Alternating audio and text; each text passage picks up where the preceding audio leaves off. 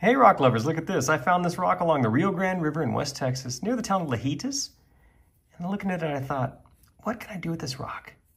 And then I decided I'm going to go ahead and see how well this rock will tumble and polish. It looks like there may be some color in there. You see that?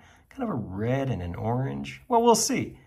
I'll go ahead and get this thing in the coarse grit barrel, get it rolling until it's nice and smooth. And then I'll bring it back in here and show you what it looks like before moving it onto the polishing stages.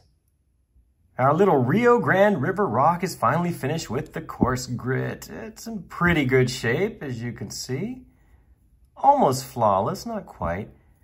Not as interesting as I'd hoped. It's probably just a piece of rhyolite. Does that sound right to you, geologists out there?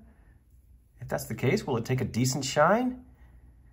I don't know. Let's find out. Let's get this in the vibratory tumbler. I'll go for 8 to 10 days. Use 4 different grits, and after that final 14,000 grit aluminum oxide polish, I'll bring it back in here and I'll show you what it looks like. Check it out. Our Rio Grande River rock is all finished with the polishing, and as you can see, it didn't take a great shine. It took an okay shine, but not a great shine. However, it does have that amazing sort of metallic fleck look. You see all those little metallic flecks in there, like hematite or something? That I like. I wasn't really expecting that. Don't know what kind of rock this is. Perhaps some geologists out there might comment and let us all know. It's cool though with those little sparkly bits.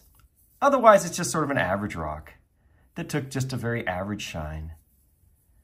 Yeah, you never know. You got to try. That's what's so fun about our sport. Just finding random rocks and putting them through the paces, seeing how shiny they become. Thank you for watching this video. Hope you enjoyed it. Don't forget to check my other videos for more like this. Thanks again.